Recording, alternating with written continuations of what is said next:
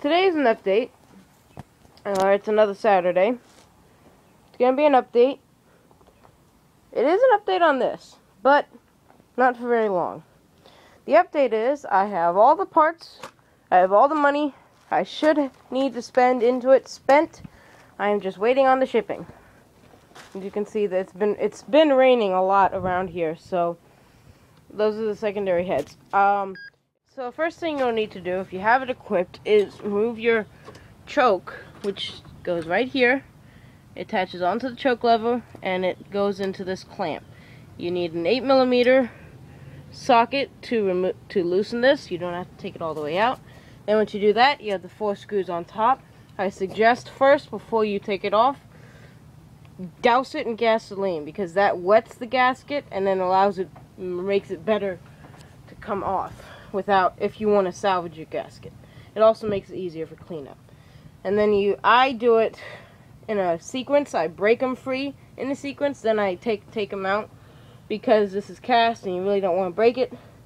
So if it doesn't work first time, or if it doesn't come off right away, you can try tapping it.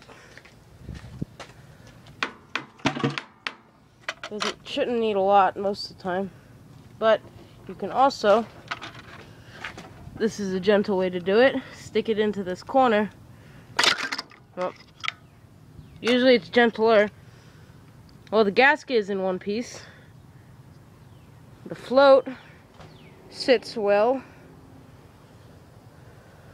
Looks just like the Murray. The only thing different I saw between the Murray's carburetor and this one is that this hole. So, what I'm probably going to do next is remove this drain plug. And clean this up so I can pump it. The fuel pump does work fine because it runs.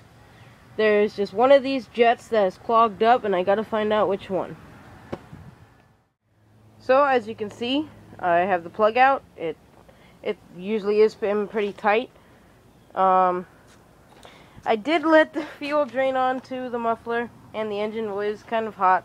But, I'm okay because I'm still recording.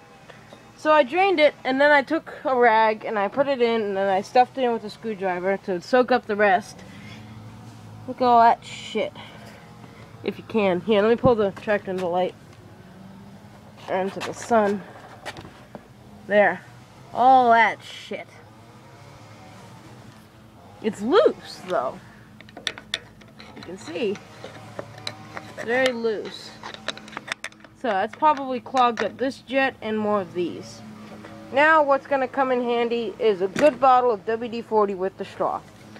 Because this way you can test every single... So here's the jet after I've taken it out. I haven't cleaned it at all. If you look, it's kind of clean. I'm gonna get something to scrape that out.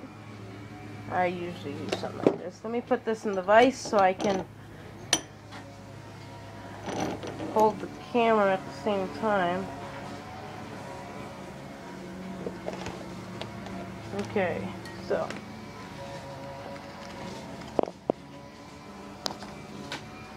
shoo, that scared me. I'm scared of losing it. Oh, it's pretty cleaned out. This is a WD-40. Alright, I'm going to clean this out.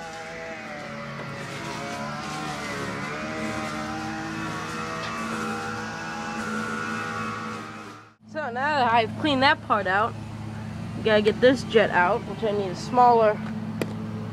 Excuse me for all the noise. All the neighbors are cutting their grass on Sundays.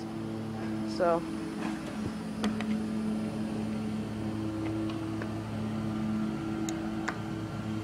there is a tool that you can use for these jets, but sometimes I just find if you're careful enough, you're fine with these. Yeah, this might just, well, the bottom hole is clogged. I can get the right angle for you guys. which I can't, up there, kind of. You can kind of see it in this hole right by my thumb. The other hole is clogged. Now, let's go straight down. We cannot look straight down. So, this is definitely completely clogged. So here's the second quick tip of the video. If you have these very small jets with these tiny holes you can barely see, let alone clean them, what you do is you get some of this, like this is from the tractor I'm working on. This is some old wire and it has the multiples of gauges. What you do is you grab a few and you twist them together, and it turns out that will be your cleaner. And if it's too big, you just take a few away until you get the right size. Now for this hole, I'm going to have to use one, because it's that freaking small. So that's clean.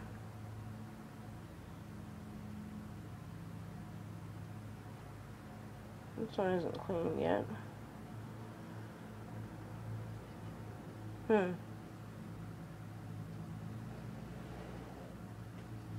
Hold on. One moment, please.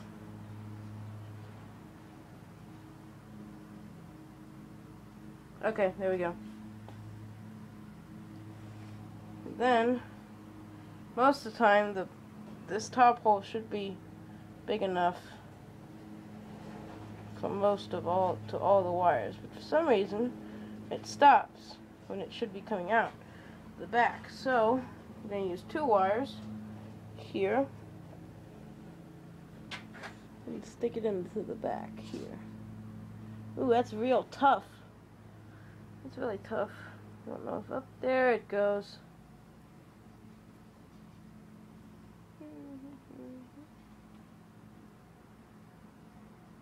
So if you just twist that in, actually one of them should pop through. That didn't work. Hold on, please. Sorry for this. Gotta grab another wire. It's a good idea to have multiple wires of this stuff. You never know, it's gonna come in handy. That's the one I just put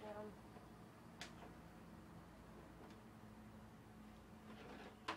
Oh well, I have to use this one. Alright, I'm almost done. Probably getting bored of this.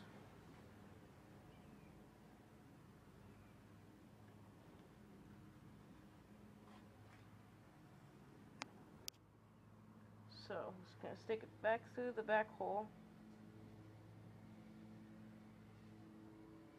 Or the back part of the jet. And that goes through, so if we do this, it should come back out the other way, which it did not. Alright, I think I've cleaned it enough. I think that'll work. So I imagine you're probably getting pretty bored with this. Well, just in time, because there are only 3 more steps. Check this. The main jet, the Venturi. And that's good. Then, we get the air cleaner and we blast all that crap out of there.